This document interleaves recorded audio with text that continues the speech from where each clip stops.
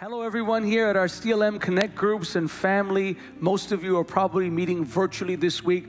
We're so excited we can come into your home, come into your hearts, and have a time to have some community and fellowship around God's promises, His Word, and with His Spirit as well. I want to look at one text from our sermon this week, Animals in the Kingdom, and we're talking about wolves, the silence of the lambs. Matthew chapter 10, verse 16. Here's what it says. This is Jesus speaking, and He says, "Behold, I send you as sheep in the midst of wolves." The Great Commission is important, but sometimes we encounter wolves. "Therefore be wise as serpents and harmless as doves." A lot of animals used in this one verse alone. What is Jesus trying to tell us? He's saying, as sheep, you have my divine nature given to you. Remember, you're a new creation in Christ Jesus, 2 Corinthians 5:17. And He's saying, my sheep, as we heard last week, they know my voice, they follow me. But what are wolves? Well, wolves, interesting, are animals of prey. They like to prey on the innocent and sick and elderly and weak animals. They eat lizards, they eat snakes, they eat fruit, they eat birds, they eat deer, they eat elk, they even attack moose when they're in packs, and of course they go after sheep as well. And oftentimes Jesus used the parable of wolves in sheep's clothing. That's Matthew 7:15. So there He says wolves can disguise themselves as sheep.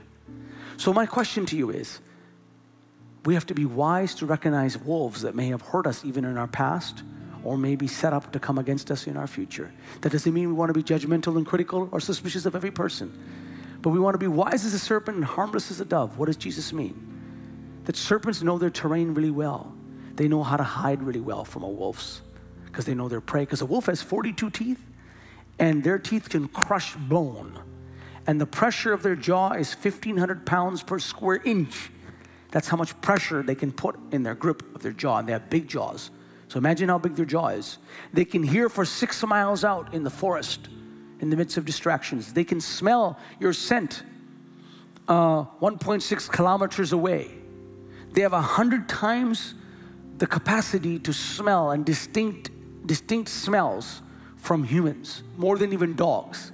A dog can smell the last 400 people that sat on your couch and differentiate them. Well, till we talk about dogs. That's one of the animals we're going to be going down talking about in the future. But for wolves, they're cunning, and they can see in the night, and they're animals of prey. And sometimes they'll draw disciples onto themselves, like Acts 20, 29 and 30.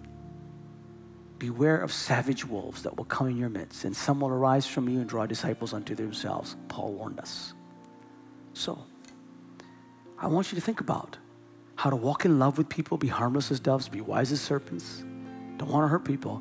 Don't think everyone's a wolf, but you need the Holy Spirit to help you through perception, which is where your spirit can see something and know something. Through discernment, which is God's wisdom coming on your life to take something apart, understand all the parts of it, and know its original intent and what's really going on.